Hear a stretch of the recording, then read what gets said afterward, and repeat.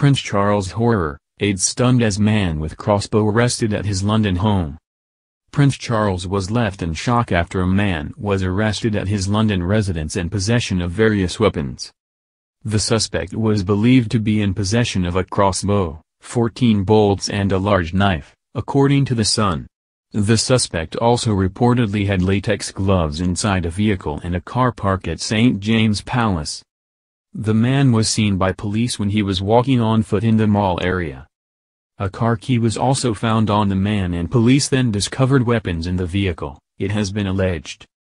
Police have named the man as Andrew Marshall, 44, from Nottingham.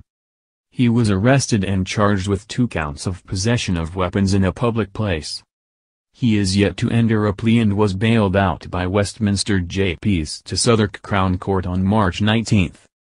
It comes as Prince Charles sent Instagram into meltdown with an emotional post a couple of days ago. The Prince of Wales often updates his social media followers with updates on his goings-on and whereabouts. This week was no different as he embarked on another poignant visit to a company that works with local charities. The owner of the company, Emma Willis, also started another charity that is close to the Prince's heart. Emma Willis also began Style for Soldiers, a charity that provides transitional clothes for injured servicemen and women. Charles' post included multiple photographs of his visit to the workshop, and a video of him meeting a Syrian refugee at the company.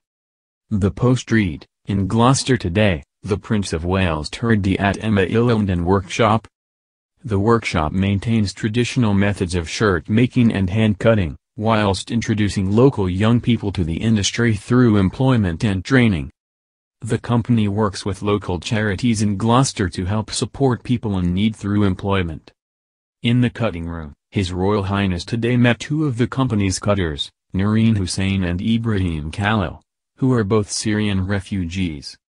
Later, in the sewing room, the Prince met at Condé Nast sewing scholars.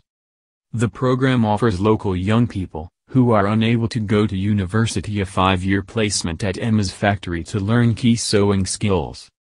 In 2008, Emma started at Style for Soldiers, a charity providing complimentary smart clothing and bespoke walking sticks for injured servicemen and women.